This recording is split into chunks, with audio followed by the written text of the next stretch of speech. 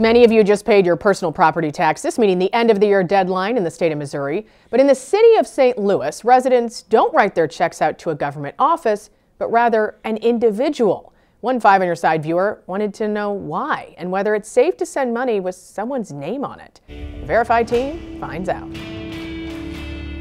Ellie Bowen asks, why is it that paying taxes in the city, we are told to write a check addressed to a person, the Collector of Revenue, Gregory Daly?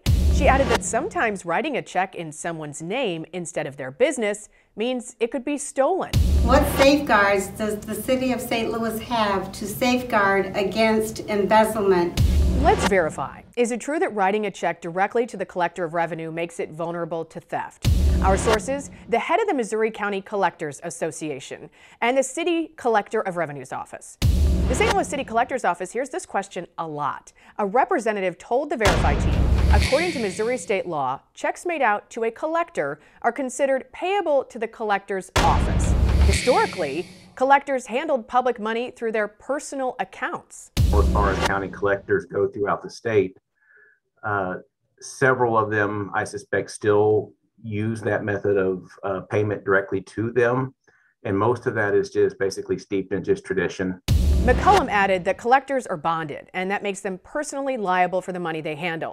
If something goes missing, a surety can force the collector to pay with their own money. So if a check ended up in a personal account and wasn't turned over to the city, there are ways to get it back. The St. Louis City Collector's Office told us that collectors are the most audited department in local government.